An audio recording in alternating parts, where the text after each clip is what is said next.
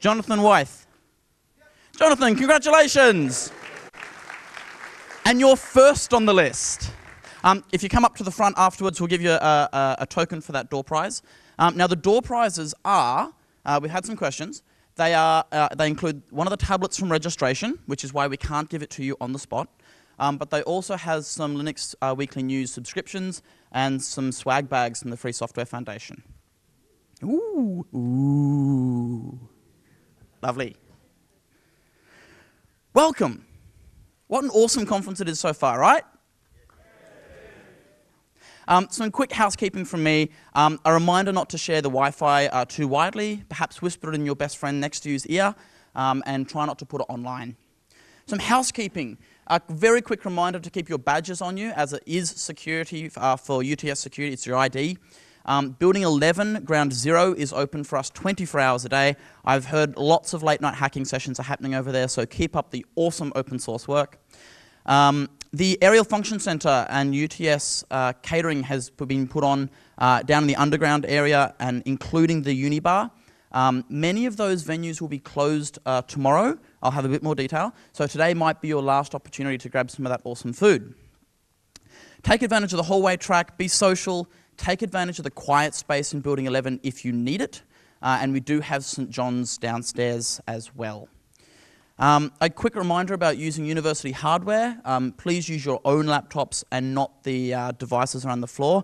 And that includes the tablets on the stairs. Those are for the art exhibitions as part of the university. They're not for the schedule for the conference. So just disambiguating there. Now, if you're waiting for someone at Rego, you're waiting for something at Rego, or you've left something at Rego, that will be closing at 5 o'clock, so make sure that you are there bright and early to pick that up this afternoon before Rego closes, otherwise it will be locked away until tomorrow morning. Next day video. Can I get a round of applause for the next day video? Who have been delivering same day video, and maybe we could have a chat about a rebrand. Now, we are going to be able to put on a bit of stage magic today. We've been working really closely with Jonathan to be able to put on a super exciting panel on Meltdown and Spectre, which is particularly relevant right now. A panel is a rare occurrence at LCA, and so it'll be a little bit different, a little bit of fun. You might also be asking about how on earth I got this fantastic shirt. Jeff, are you in the audience? Jeff Wall? Jeff's not quite here. Maybe he's up at the back in the dark where I can't see. Jeff put together these t-shirts on Teespring. The proceeds go to Outreachy. I may have bought a few. And so that's where you can get those t-shirts from. The Spectre and Meltdown panel will be in here after morning tea at 10:45. We've got a couple of panelists from a wide array of technical and community backgrounds to explore what it is, what it means, and how it impacts us as technologists. Session chairs. Thank you to everyone who has session chaired over the last few days, and we are looking out for more session chairs for today and tomorrow. So if you would like to be a session chair, you can go to rego.linux.conf.au, go to the schedule, and click volunteer. If you'd like to know more about that, what it entails and how to get involved, we're going to have a briefing just after keynote, before morning tea. And so if you've registered as a session chair, or you'd like to learn more and you haven't yet registered but you're curious, come on down and we'll tell you more information about that. Being a session chair helps put on a fantastic conference, and it's a great chance to introduce that speaker that you've always wanted to go and see. Birds of a feather sessions. So these are up to date as of approximately this morning, but as they're entirely self-organized, that could change. So keep an eye on the wiki. As of today, we have the Google Summer of Code BOF in the underground bar at lunch, Raspberry Pi, Yarning Again, and an InfoSec Blue-Red Mostly Blue BOF. This afternoon, there is a key signing BOF, a mini-conf BOF, in case you've ever wanted to run a mini-conf at LCA, and adding pockets to things sewing BOF 2.0. This evening, we have the Google Open Source and GDG Sydney event. We also have the Professional Delegates Networking session and the Unprofessional Delegates Networking session. And if you're a member of the Open Source Industry Association, there's a special general meeting this evening as well. You'll have more details about that if it applies to you. Lightning talks. We've had some excellent Lightning Talk submissions, but we still need a few more. Make sure you register your name, your email, your talk title or topic, and if you're a first-time speaker or not. And the table is just out here towards registration. We'll be closing it off at... Chris, are you in the room? Yeah. Closing it off at 4 o'clock, so we can email you and confirm who's been able to be scheduled for speaking. Lightning Talk sessions are tomorrow afternoon. Fantastic. Tonight is the Professional Delegates Networking session. It is at the UTS Aerial Function Centre, which is in Building 10. Building 10 is not part of the normal maps, and you'll find it between the green room and Building 11. And we'll have some additional signage and make it absolutely clear to you where that is and how to get there.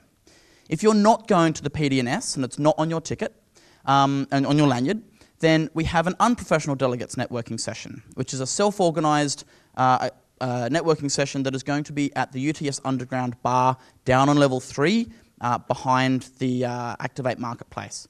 Now, Chris and Martin have been doing some fantastic work to organise that. They've also been able to arrange some sponsors to help make it a no to low cost event for you. And the Professional Delegates Networking session will finish at around 8:30. As it is a drinks and nibbles type function. Many of us will be heading to the un-PDNS afterwards to continue with food and beverage. So take advantage of the PDNS and the un-PDNS tonight. And that sounds fun. Rolling into tomorrow. So tomorrow, yes, it is a public holiday, and that means that many of the local shopping centres, food courts, and a number of the food outlets here at UTS will be closed. So we have a barbecue. The coffee will still be running, and the barbecue will be out on Alumni Green at the back of Building 1 here on level 3. We'll have a little bit more detail about that tomorrow morning, but the summary is, don't stress, we've got you covered. Safety. A quick reminder to bookmark Linux.conf.au/safety. We've got a range of contact numbers, Twitter handles, and email addresses that you can contact if you feel unsafe, unwelcome, or would like to have a chat to us throughout the conference. Code Club Australia. Now, I'm going to do something terrible and swap over to here. And we're going to play a quick video from Code Club Australia.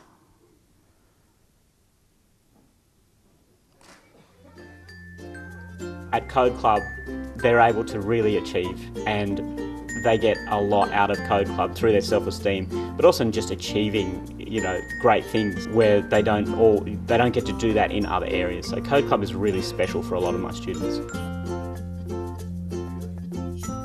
Code Club has made a huge difference at Croydon because the students are engaging with the sorts of skills that they need for the future. Code Club resources are amazing. I love the way that the students can read through them themselves, but they also direct the students in ways to sort of extend what they're doing so that the students start experimenting rather than just following a script. They're actually designed in an open-ended way so that the students really come up with some amazing products, and they're never all the same. What I like about Code Club is that how when you make something really awesome, like a game or you like try really hard on something and then it just starts working. I like it because you can be very creative. With coding, you just put something together and see what it does. So before starting the Code Club at Croydon, there's really very little you need to do to prepare. Obviously, you just need to make sure that you've got computers available for your kids. After that, teachers can learn with the students. They don't need to know anything about coding. In a few words, Code Club is easy. Awesome. Creative, fun. Really cool. It really inspires you to try new things. If you want to volunteer and help kids like us code, Go to www.codeclubau.org.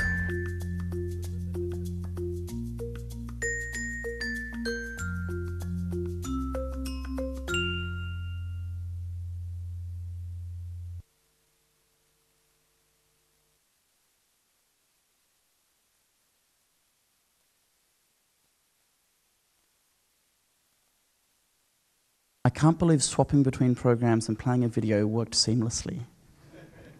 So Code Club Australia are, of course, our recipients of the charity raffle here at LCA this year. Raffle tickets are on sale online. So head to the website, buy lots and lots of raffle tickets because they go to an absolutely excellent cause. If you would like hard copy tickets and would like to pay cold hard cash, you can do so at the registration desk. I believe it's $2 a ticket and 3 for $5. So buy lots of those. I believe Rejo's taking exact cash, so if you can, round up, and it goes to an absolutely fantastic cause. Now, of course, these sessions can go on. There's lots of quick bits of information. If you've forgotten something, head over to Linux.conf.au/g'day, and I will keep that page updated with news and events from across the campus as the day rolls on. It's also a great page to summarise if you want to know what events are happening throughout the day. Sponsors. Now, of course, we couldn't put on a function like this without the incredible support of our sponsors. But instead of doing just a single round of applause, let's get a bit of a pace going. So let's get a clap, clap, clap, and keep it going, and faster and faster. We have our Emperor Penguin sponsor, IBM, and our venue sponsor, UTS, and our King Penguin sponsor, ARNet, and a shout out to our Royal Penguin sponsors, our Adelie Penguin sponsors, our Outreach and Inclusion sponsor, our Fairy Penguin sponsors, our Coffee and Catering sponsors, keep it going, our in-kind sponsor, and please help me welcome to the stage Conference Director James Polly.